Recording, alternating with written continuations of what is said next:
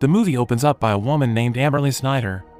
She is a woman whose hobby is riding horses in barrel race rodeo. She often won regional level championships, and her ambition at that time was to enter the professional racing event. She was always supported by her mother, Tina. Amberly and her family had their own farm in Elkridge, Utah, which made it easier for her to train with her horse every day. She was trained by her mother to get better and faster record time. Amberly likes to ride the horses like her mother, while her younger brother, JC, likes to play baseball like her father. One day, Tina planned to travel for work out of town. She had to work because she needed money to get a rider's license so he can enter the professional championship. Tina offered to take her to her destination, but she refused because she said that she had already gotten used to driving her truck. At the same time, her father Corey also called her. At that time, Corey was in Hawaii to coach the baseball team there. Corey told her to be careful on the road and also informed her that he would be home in a month. Before hanging up the phone, Corey reminded Amberly that their life motto: hard work beats talent when talent doesn't work hard. Flashback to the past, it was Corey who gave Amberly a horse as a Christmas gift. It was a very strong horse, so Amberly named it Power. Amberly immediately had ambitions to win the championship with her new horse because she was very good at riding it. Stacy, her mother's friend, was willing to train her to take part in the barrel race. Back to the present, by driving her truck, Amberly started her journey. Initially, the journey was smooth until finally, when the truck's GPS signal was lost, Amberly tried to reach the map in the next seat. Unfortunately, she lost control of her truck because one of the wheels went out of the road, forcing her to swerve the steer. The accident was inevitable.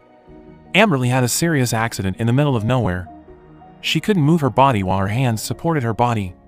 She waited for people to pass by until finally, a husband and wife passed by and immediately called 911. The guy told Amberly not to move because her leg was badly pierced by the spike fence. A moment later, a policeman came and informed Amberly that her head was seriously injured. At that time, Amberly immediately called her father, who was in Hawaii. Corey was shocked to hear about the accident. Amberly told her father to call her mother at home to inform her about the incident. The paramedics arrived not long after and tried to explain Amberly's situation to Corey by phone. They also informed that Amberly would be taken to the nearest hospital. The officers tried to stabilize Amberly's body and tried to lie her down. But just moving her body a little made her scream loudly. It turned out that her body was very serious. Corey immediately called home. He told Tina that their daughter had an accident and was taken to the hospital. In a panic, Tina went straight to the hospital. Luckily, JC was there to calm his mother down. Amberly was taken to the Carbon County Memorial Hospital. She was diagnosed with a spinal injury and was immediately treated in the operating room. Amberly has never been to the hospital before, making this her first and the most terrible experience of her life. Because the hospital didn't have proper facilities to treat her, Amberly had to be moved to the hospital in Casper and would be taken by helicopter. Accompanied by Stacy, Tina went straight to Casper to follow Amberly. On the trip, they passed by the crime scene where the accident happened. Tina was on her knees when she saw the condition of her daughter's truck, which was out of shape. Shortly after, Tina arrived at the hospital. It turned out that Amberly had just finished her surgery. The doctor said that he was forced to open Amberly's spine and put 2 titanium pins to stabilize her body. Since her spinal cord was injured, her nerves were also affected. Amberly had permanent paralysis and would be bound to a wheelchair for the rest of her life. Upon waking up, Amberly asked about the condition of her leg. Tina had to say that Amberly will be paralyzed for the rest of her life. Corey arrived from Hawaii to help Amberly through her hard time.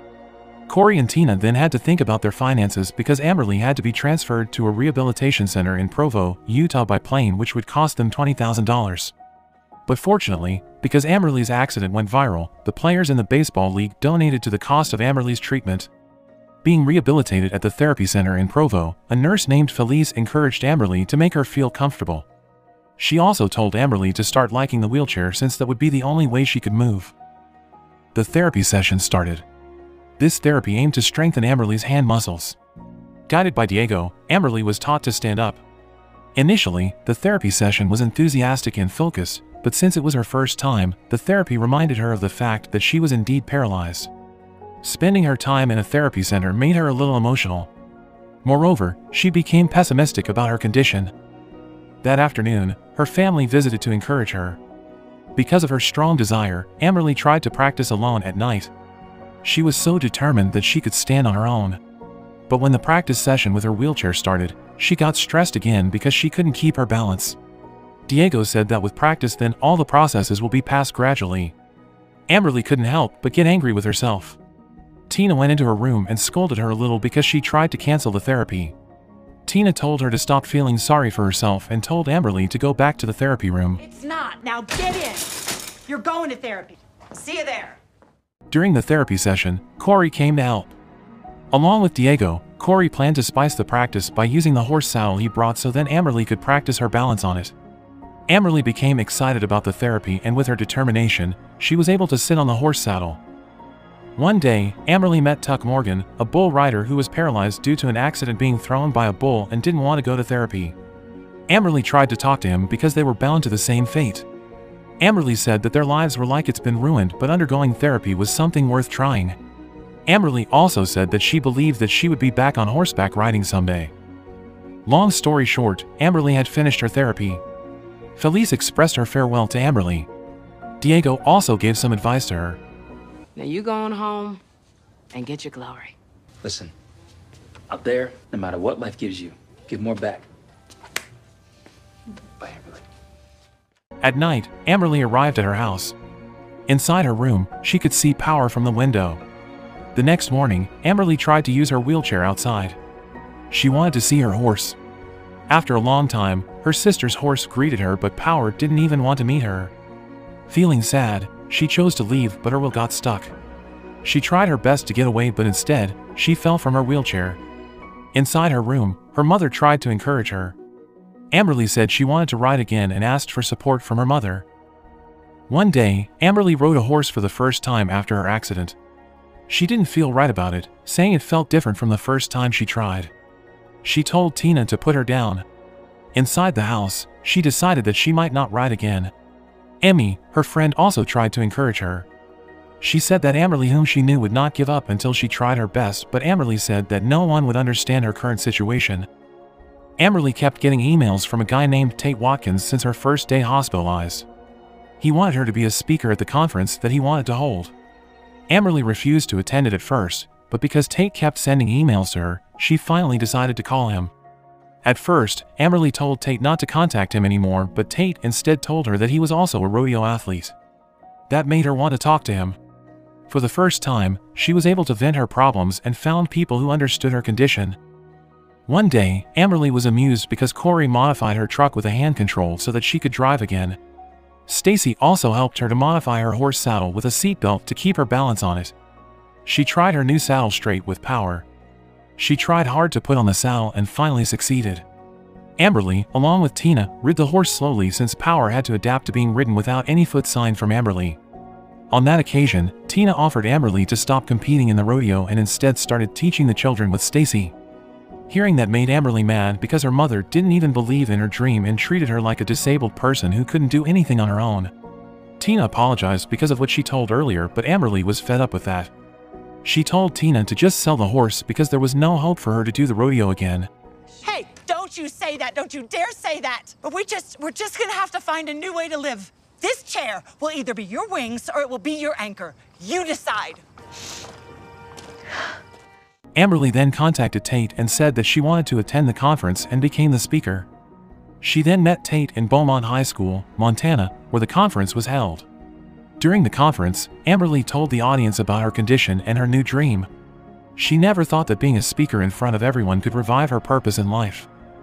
2 weeks later, Amberly attended college in South Utah. One day, Amberly got a call from the American Morning, a show that wanted to make a profile about Amberly. They thought that Amberly's plan to ride again will greatly inspire people. Amberly finally got interviewed on Saturday morning. During the interview, she said that no one could choose what will happen in life, but the choice to get up and not give up lies inside the heart. She succeeded to inspire during her interview. Then the TV wanted to take Amberly's footage riding a horse. Amberly was very nervous because she had not been riding the horse for 2 months.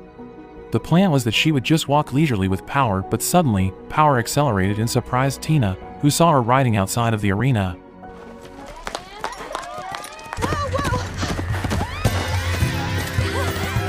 Oh, sweet Jesus.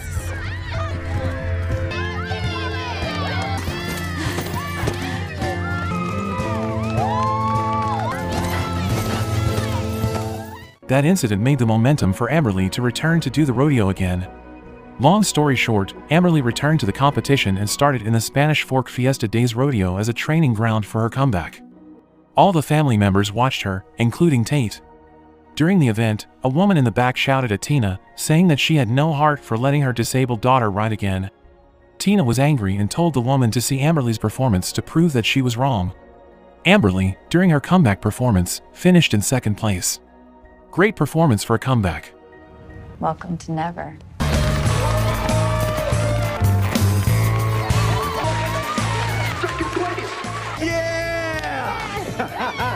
Second place, not first loser.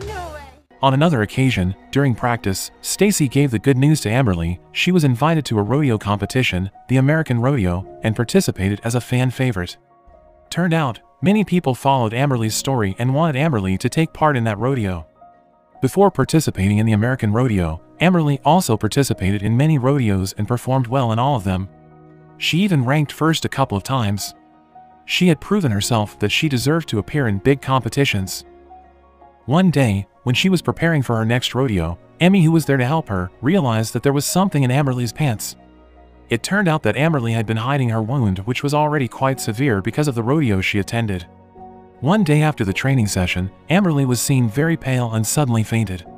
She was immediately taken to the hospital. The doctor said that there was a wound the size of a baseball that reached her spine and caused an infection. If it was left for 2 more days, Amberly could even die of it. Since the wound would need intensive care and long-term antibiotics, the doctor forbade Amberly to ride a horse again, which she didn't accept at all. Tina told her that she couldn't stand seeing her daughter bear the pain like that. Amberly had her own reason to hide her condition. She didn't want to stop participating in rodeo after what happened to her and all her hard work to get back to it. Luckily, Tina could understand that. 6 weeks later, after undergoing the treatment, Amberly was spending time reading letters from her fans. It turned out that many people claimed to be inspired by Amberly's actions. She was touched when a 10-year-old child who also used a wheelchair was able to regain the motivation to carry on with her life. The letters made her regain her spirit. Every morning, she wakes up full of enthusiasm. She trained her physique and rid with power.